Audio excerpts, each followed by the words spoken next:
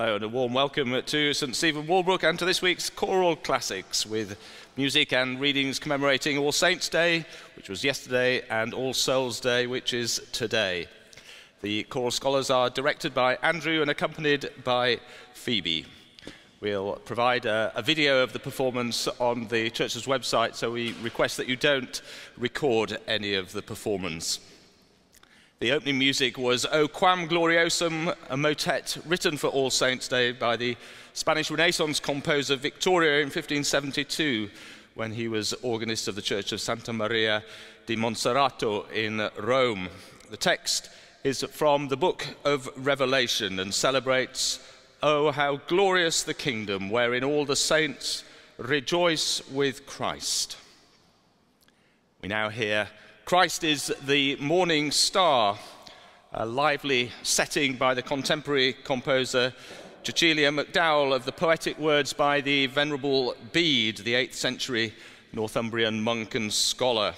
Christ is the morning star, who when the night of this world is past, gives to his saints the promise of the light of life and opens everlasting day.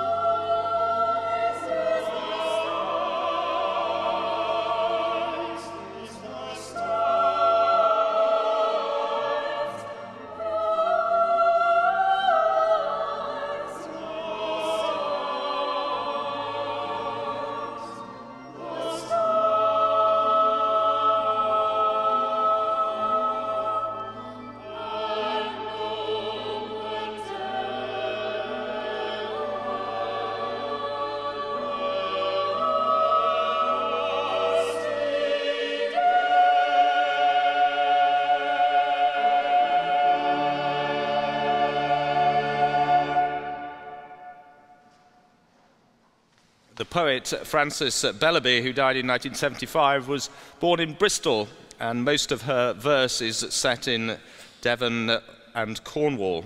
Her poem All Souls' Day weaves together imaginary and remembered conversation in a hushed late autumn setting. The poem blurs the borders between life and death, past and future. The brother whom she lost in the First World War may well be the featured figure in the poem. Let's go our old way by the stream and kick the leaves as we always did, to make the rhythm of breaking waves.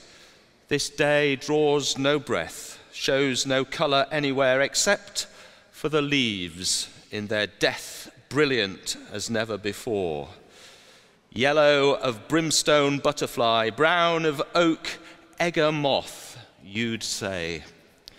And I'd be wondering why a summer never seems lost if two have been together, witnessing the variousness of light, and the same two in lustreless November enter the year's night.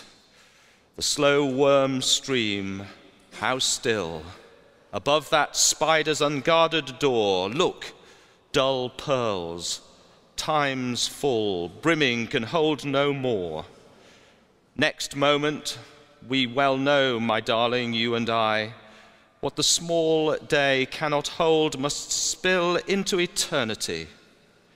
So perhaps we should move cat-soft meanwhile and leave everything unsaid until no shadow of risk can be left of disturbing the scatheless dead. Ah, but you were always leaf-light, and you so seldom talk as we go. But there at my side, through the bright leaves you walk, and yet touch my hand, that I may be quite without fear. For it seems as if a mist descends, and the leaves where you walk do not stir. Our next piece of music is William Byrd's Communion Anthem, written for the Feast of All Saints and based on the Beatitudes of the Gospel of Matthew. Beati, mundo, corde. Blessed are the pure in heart, for they shall see God.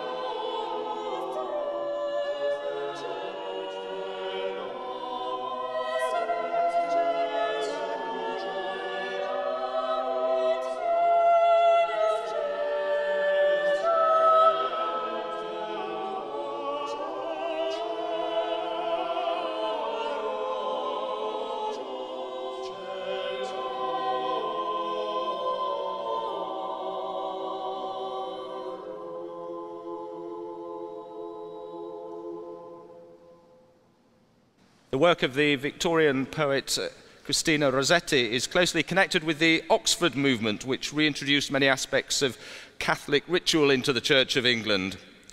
Re-energizing the celebration of the saints was a feature of the Oxford movement.